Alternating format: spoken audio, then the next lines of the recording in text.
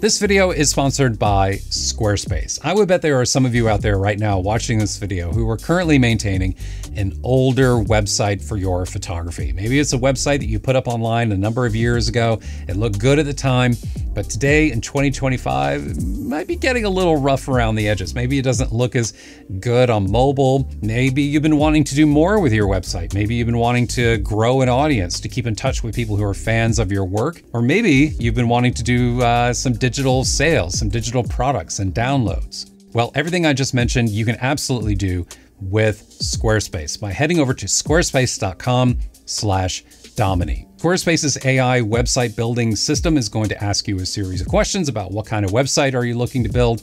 What are your goals with the website? What kind of colors do you like? What typography do you like? And using its AI system, it will magically put everything together and it will build the foundation of a new website for you, which you can immediately jump in and start editing with your own content. And it's super easy and straightforward to do. I use Squarespace for my own photography. So if you would like to test out Squarespace for yourself and build a new website, give it a try by heading over to squarespace.com/Dominey. And then whenever you're ready to go live, use my last name as the coupon code. Put my last name in there, Dominey, to knock 10% off a new website or domain.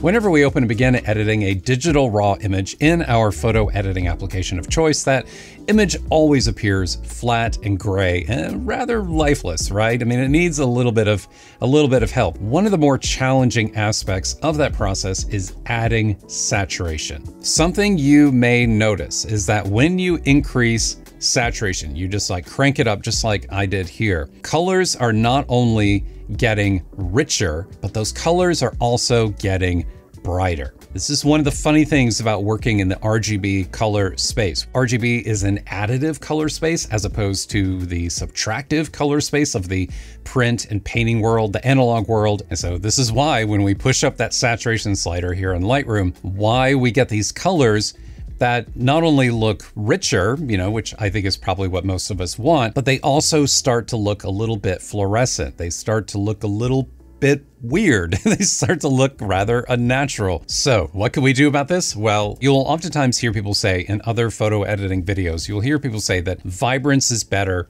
than saturation. You should be using vibrance instead, which is the slider just above saturation here. And vibrance is effectively a slightly smarter version of the saturation slider. It's a little more intelligent by focusing its effect on the pixels in the image which have low to medium levels of saturation. And it mostly ignores pixels which are already well saturated, which is different than the saturation slider, which just applies a blanket adjustment to every single pixel in the image. Vibrance has the exact same behavior that saturation does. When you increase vibrance and you add saturation to an image using it, you are going to make the pixels in your image brighter. The better tool, the better solution, if you are doing color editing like this in Lightroom or Camera Raw for that matter, is to use the color mixer panel down here.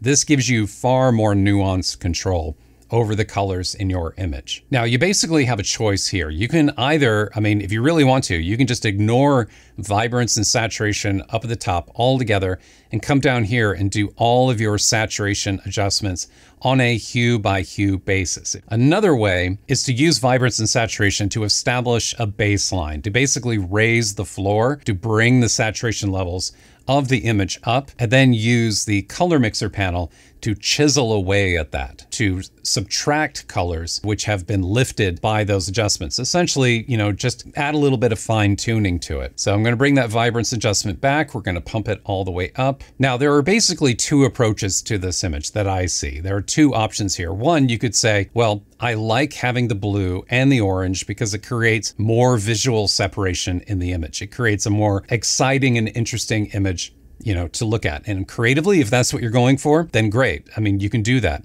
Or you could tone down the blues in order to put more emphasis on the subject, put more emphasis in the areas and around the colors that you want to draw more attention as opposed to those blue colors. All right, first approach here, we're going to keep the blues in the image, but we're going to modify their appearance so they don't look quite so fluorescent, quite so unnatural. And I'm going to desaturate the blues, just pull some of that saturation out that was created with the vibrance tool above Gonna pull out aqua as well, just to make sure there's, you know, a nice roll off between those hues and we don't get any, you know, weird banding in them or anything like that. And then I'm also going to pull down their luminance. Whenever you add saturation to a hue, it also gets brighter. And so by decreasing the luminance, we are effectively counteracting that behavior of the RGB color mode. So we end up with a blue that is a little less saturated and a little bit darker than it was before. So that is with the original vibrance adjustment there. And let me just zoom into this area. I think this is the area my eyes keep going to. That is with the vibrance adjustment by itself. And that is with vibrance plus the color mixer change that I just made.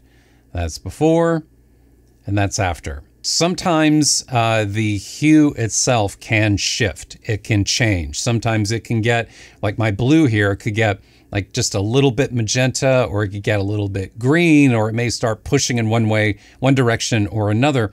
And that's another peculiarity of the RGB color mode, because everything is interconnected with one another. You change one thing and another thing ends up going in a different direction. And this is part of the reason why I think a lot of times we find ourselves moving around a lot in the develop panel. Like we go down here, we change to this, and we're like, oh crap, now I need to go back up. I need to change that thing. That's why, because in RGB, everything is all kind of interconnected together. So for example, with this image here and with these blues, I can make a slight adjustment to these blues if I felt like these were maybe a little green, like a little too cyan, and I want them to look maybe a little bit warmer. Inject just a little bit of red in there in order to help get the blues back into a good place again. You know, very small little adjustment there just to, you know, get the hue in a better place than it was before. So that is a pretty, you know, simple, straightforward way of keeping the blues. And again, that's the original vibrance there. And that's with the changes that I made. Just subtle, not a very big change. But it does help calm those blues down a little bit. Now, let's say that we don't like the blues. Let's say that we want to remove the blues from the image altogether, and we'd rather not have them in order to create more visual interest in the subject. Because remember, you know, whatever's bright, whatever's noticeable, whatever's colorful in your image is going to attract attention. If you think about the colors in your image as a compositional guide, as something that helps direct your viewer's eye, well, you want to, you know, bring down the areas which aren't particularly important, which are like secondary actors in your play, for example, and you want to emphasize the colors and strengthen the colors in your primary and your lead actor. In other words, it's kind of another way to think of it. All right, so let's do that. So again, in the color mixer, we still have the same vibrance adjustment. Yes, we do. This time I'm going to pull the saturation of the blues even further down. I'm going to pull aqua down. The shadows in this image, the reason why they have blue is because they are being filled with the secondary ambient light from the sky. They're not being illuminated by the sun, which is, you know, what is illuminating the side of this rock here. Rather, they're being illuminated by that blue ambient light in the air that is filling those indirect light areas in those shadows. I know I've done this before, you know, some of you may have as well. Something important to remember, especially in landscape photography, is that very rarely is something in the natural world like completely neutral. It's always going to have a little bit of a cast to it. It's always going to have a little bit of color. I remember I met someone one time who worked for a skiing magazine, and they edited photos for like a skiing magazine, and they were telling me about how photographers would always submit images where the snow was like totally neutral in the image. Like it was just pure white, right? Which seems to make sense logically. Like you would think that makes sense, but she would always have to go back to them and say like, no, like snow is not pure white. Like it either needs to be a little bit cool or it needs to be a little bit warm. You still want some amount of color in those areas. You don't want to just suck all the saturation out of them. Now the oranges and the yellows, like in this rock here, they're starting to stand out more because we're pulling that blue saturation out. And now I'm going to do something a little bit different. In order to give this image a slightly more airy look and to reduce some of the contrast in the image, I'm going to push up the luminance of the blues. And it's going to further neutralize that blue and just give everything a slightly more airy kind of look. And it's also simplifying the color palette of the image, because you'll notice now with this version, the C stack in the middle and this rock here, like they really stand out now. Like, you know, now they're really starting to jump out and more attention is landing there as opposed to, let's go back and look at the vibrance version, as opposed to this version here, where, you know, yes, the blues are adding something. They are bringing more color contrast, which, you know, could be nice with the kind of image that you're editing. But, you know, this is another approach. So let's keep going here. Something that I've been noticing this whole time, something that's really been bothering me, is the orange and yellow on this C stack here. See how kind of greenish it looks? And it, you know, I think some of that is natural. I think some of that is just, you know, probably some algae, something like that. But I want them to lean just a little further away from green. So again, I'm going to come over here to the color mixer panel and I'm going to push the orange to the left in order to push it further away from green. Going to do the same with yellow, probably not quite as much. And then I can also bend red a little bit in the other way, a little bit further towards orange in order to create more harmony, in order to create a better blend between the warmer hues in the image. So let's take a look at this rock here. That's the before. And that's the after. So they're definitely getting stronger. And look how much nicer the blues in here look. Like especially some of these like whites, you know, down in here. That's the before. And that's the after. So it's cleaning up the colors. Now I could, if I wanted to, come over here to luminance and I could pull down the luminance of these yellows a little bit if I felt like they were, you know, leaning just a little too bright, if they were a little too hot.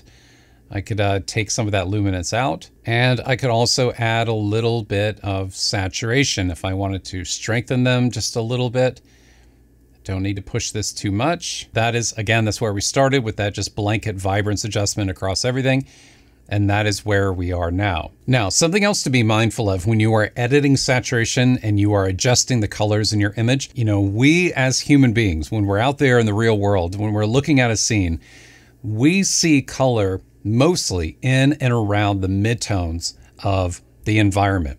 And I put together a little illustration here to make this point. But generally speaking, what happens is that the brighter light gets, the less color and saturation we are able to perceive in those areas. As a matter of fact, we have a difficult time just seeing, you know, variations in tonality. We have a hard time seeing detail and texture in those areas because our eyes aren't as sophisticated as a camera is when it comes to those bright highlights in an image. If you've ever taken a raw image and you had like some nice, bright, kind of ambient glowing light that you were able to see with your eyes, and then you get back and those highlights and whites look rather clinical and kind of, you know, kind of boring.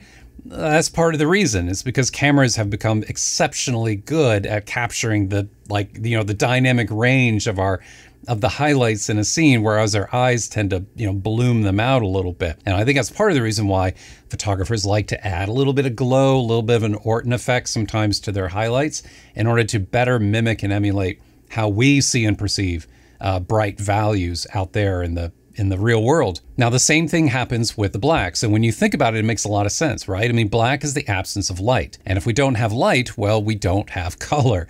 Like, you need light. You need light to be bouncing and reflecting off of something in order for us to see color in those areas. So if you have, like, you know, really dark values, like really dark shadows in your image, it's going to look kind of weird if you have some, you know, some richly saturated colors in those places.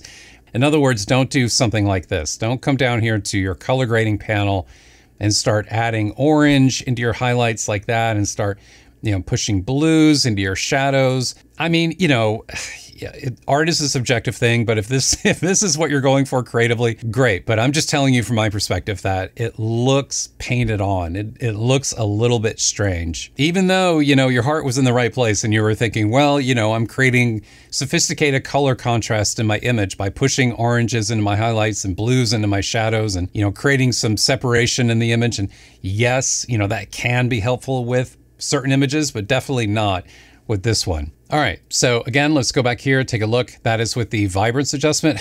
Wow, it's really crazy when your eyes adjust to something and then you go back and look at an earlier version, you're like, woof, that's even worse than I remember. That is the with the vibrance adjustment, and that's with the changes that I've made so far. Now, obviously, there is plenty more that could be done to this image. We could just, you know, keep going and going and going with this. But hopefully this video gave you some insight into how color saturation works, the reason why saturation can sometimes get out of control.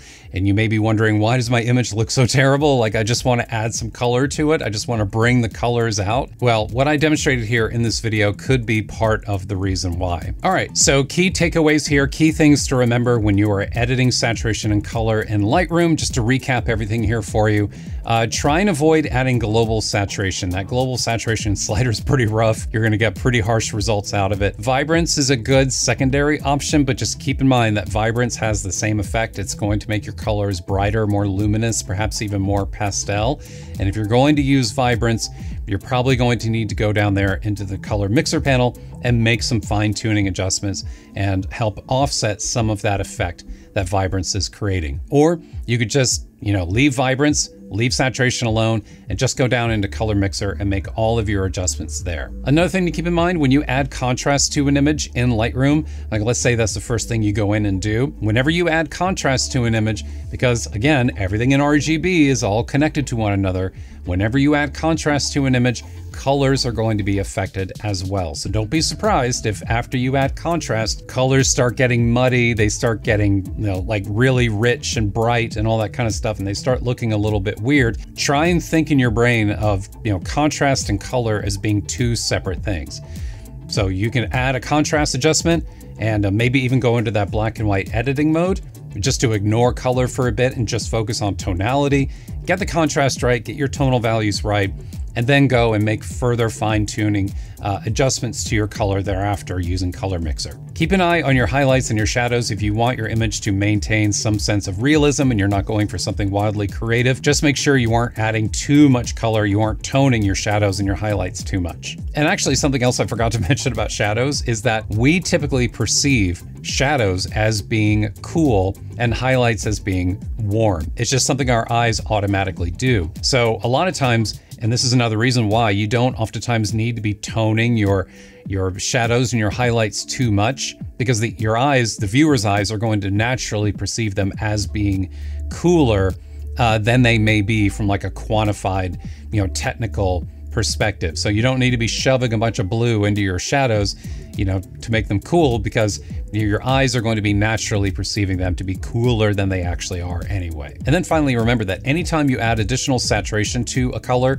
you may need to offset that saturation bump with some negative luminance in order to help offset that behavior we've been talking about throughout this whole video of RGB making your colors brighter when they get more saturated. By the way, for those of you who use Photoshop, I am going to be following up this video with another video on this same topic, and I'm going to demonstrate for you ways in which you can adjust the hues, the saturation, and the luminance of your colors using that app. There are actually more tools, more options there to be taking advantage of than what we have available to us in Lightroom. It's definitely a little more sophisticated, a little more nuanced. So if you're interested to see that, remember to subscribe to this channel, and you might want to click that notification bell down below as well to make sure that you're notified whenever a new video goes live here on my channel. Thanks so much for being here, everyone. If you enjoyed this video, please take a moment and give this video a thumbs up down below. I would greatly appreciate it. Thanks to Squarespace for sponsoring this video, and I will see you next time.